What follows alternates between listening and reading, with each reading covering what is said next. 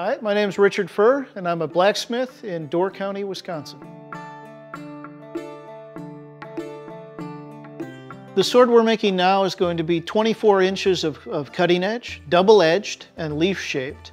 The most common length was 18 inches. The tools we're going to use are very similar to the Greek period ones. We have a large block to use as an anvil. We have hand hammers, tongs to manipulate the hot work, and we have chisels to help refine the shape. The first thing to do is to create a pattern, so you can get an image in your head out onto paper, or in this case wood. You can work out proportions and get a better feel for the overall shape, so you have this supported mental image and something to reference when you're forging the blade. From the very start, your selection of your raw material, if that's incorrect, then the blade won't be any good. If you don't do the smelting right, if you incorporate too many impurities into it, then the sword won't work. Because you're taking dirt as a raw material, iron ore. You would roast them, heat them up, and either dunk them in water or let them cool and crush them, turn them into powder. Then you make a large mud brick stack called a furnace, and you would load charcoal in that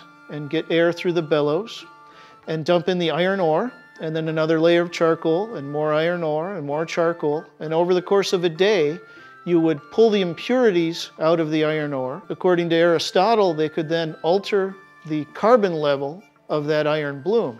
So they weren't left with whatever came out of the furnace.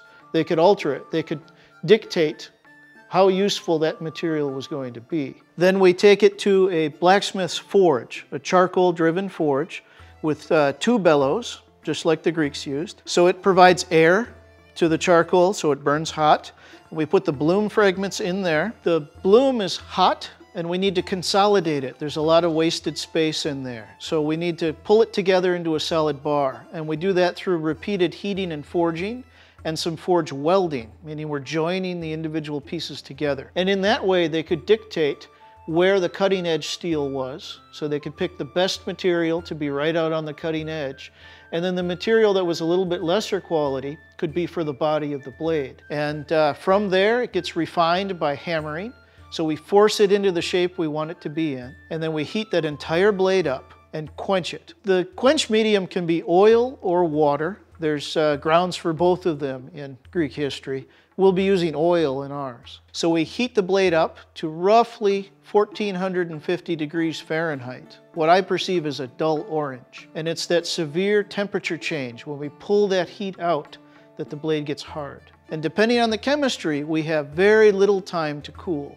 Matter of seconds. It's very severe on the steel. You can have it crack along the cutting edge in 100 different places, and then you have to start over. So in the quench, this Spartan sword is birthed, it is given life. So this tool of death is born in this quench. After the quench, we'll rub a shiny spot on the edge so we can see the true nature of the steel. And then we'll bring it back to the coals and slowly heat it over the coals until we get a visible color to the steel.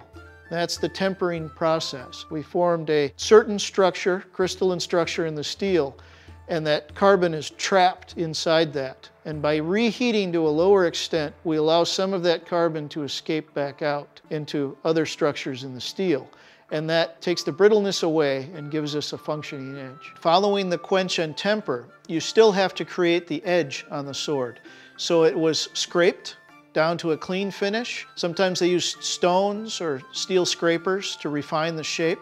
And then it was polished, because a polished sword cuts better. There's less resistance. The thing that makes the finished blade so special is you took the thought, the mental image of it, your impression of what a sword is, and you've created it. You've made it real.